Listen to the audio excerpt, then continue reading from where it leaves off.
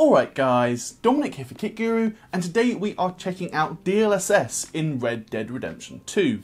So this was announced back as part of Nvidia's Computex 2021 keynote, and I know it's something a lot of you guys have been quite excited for, as it's really not easy to get a high frame rate in Red Dead 2.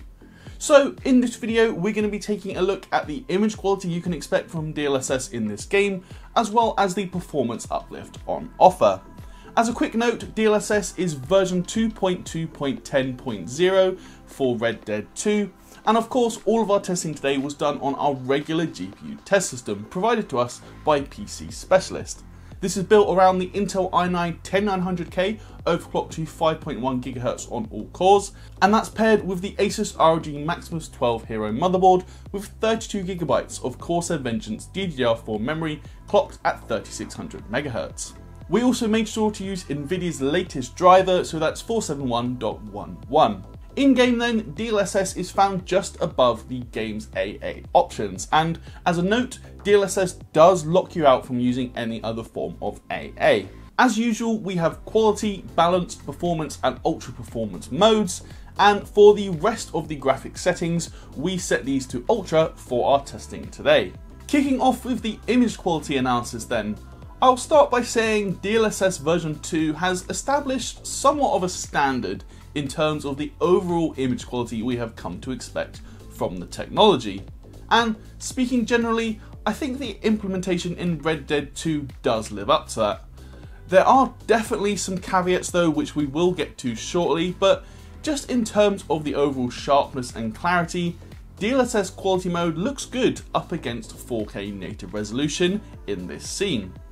If we do stop and zoom in, the overall sharpness is lessened when using DLSS, which is especially noticeable if you're looking at the trees in the background, but I'm not really sure you'd notice otherwise when actually playing the game. First impressions are definitely positive though, but there are some issues I noticed over my couple of days of testing. The first is that the image quality drops off faster than you'd expect at lower resolutions, with a fair bit of noise proving evident even with DLSS quality mode. It's actually not too bad in terms of sharpness, though it is below native, but it's the shimmering which is most noticeable to my eye.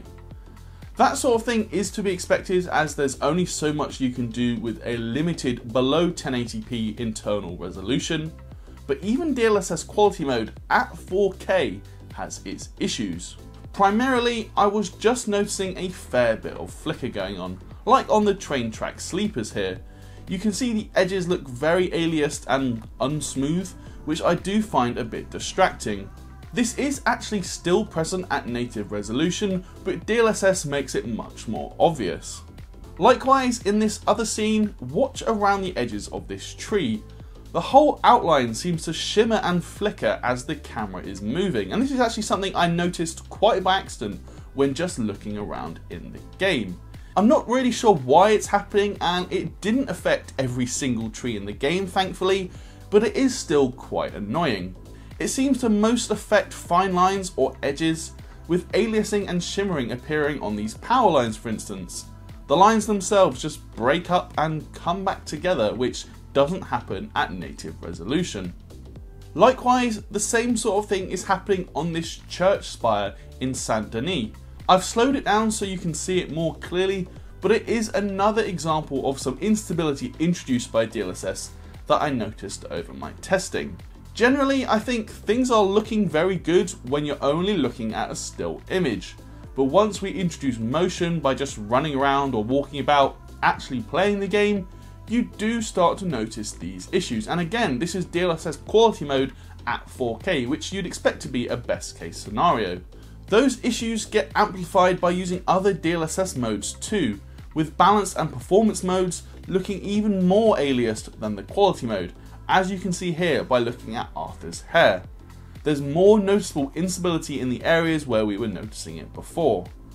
Based on that, I definitely recommend using the quality mode wherever possible. Yeah, I am King. A key part as to whether or not you can live with that shimmering though is of course going to come down to how much performance is on offer from using DLSS over native resolution.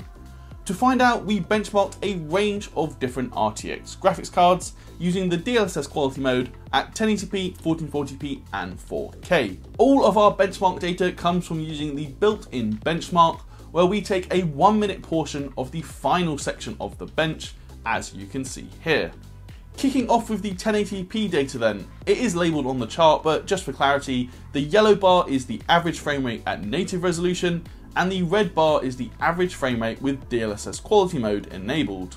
Clearly then, there really aren't big gains to be had, with DLSS quality mode typically gaining us an extra 9% or so performance, and that was consistent over the Turing and Ampere GPUs. The 3060 Ti, for instance, only gains an extra 6 frames per second, while the 2060 Super goes from averaging 55 FPS up to 60 FPS, so we're really not looking at big gains at all. Likewise, at 1440p, the improvement from DLSS is not massive. The gains are a bit bigger here, with improvements around the 13 to 14% mark for the lower half of our chart, but even so, the likes of the RTX 3080 and 3090 are still only seeing single-digit performance increases. So far, I have to say the results here are pretty underwhelming, and we're really not getting a transformative uplift to the frame rates. Moving up to 4K though, and here we do finally start to see some bigger improvements. Take the RTX 2080 Ti for instance, which gains an extra 24% to its frame rate, while back with the RTX 3080 and 3090, both of those GPUs are getting a 20% boost, so that's certainly not nothing. In terms of raw frame rate though, moving away from percentages, at most we saw a 14 FPS boost, which I do think you would notice, but in a game like Red Dead 2, it's not a massive change. To further illustrate the relatively limited gains provided by DLSS quality mode in Red Dead 2, here we've compared 3 other games that use DLSS version 2, all tested using DLSS quality mode on the RTX 3070. The percentage you are seeing here on this chart is the relative uplift DLSS can offer versus native resolution, with Red Dead 2 clearly at the bottom of the pile. In Cyberpunk 2077 for instance, DLSS quality provides a 71% improvement to frame rate, and that's without any ray tracing. Even in Death Stranding, we're still looking at a nearly 40% performance uplift from DLSS quality mode. Finally, we did also test performance of all of the different DLSS modes, this time with an RTX 3060 Ti at 1080p, 1440p and 4K. As we'd expect, frame rates do get higher as we step down through the different quality modes, but there's still not a ton of difference between DLSS quality mode and DLSS performance for instance. At 1440p, we can see just a 10% margin between those two modes, and while that does widen up at 4K, whether or not you're going to want to use these other modes really is going to depend on how much image quality you are prepared to give up. In my view, even the performance mode doesn't give a massive boost over native resolution. So that really is going to do it for our look at DLSS in Red Dead Redemption 2. I have to admit, against the high standard set by DLSS 2.0 and its subsequent versions, I really don't think the implementation is as successful here. By and large, image quality is great if you're just looking at a still image, with very good overall sharpness and clarity when compared to native resolution if you're using the DLSS quality mode. However, as we found out, when you start moving around and actually playing the game, we did see some noticeable image instability and artifacting, with object edges and fine lines often shimmering and breaking up.